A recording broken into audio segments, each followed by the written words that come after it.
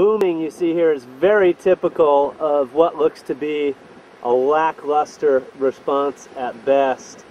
You can see this sorbent booming was pushed up by a very high tide on the new moon, which is about 8 days ago, and it's just lying up at the high tide mark.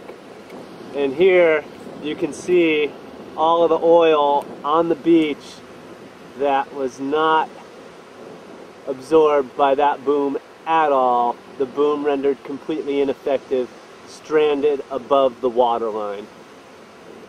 It's been like this for the entire week I've been here. Crews have seen it and no one has done a thing to change it.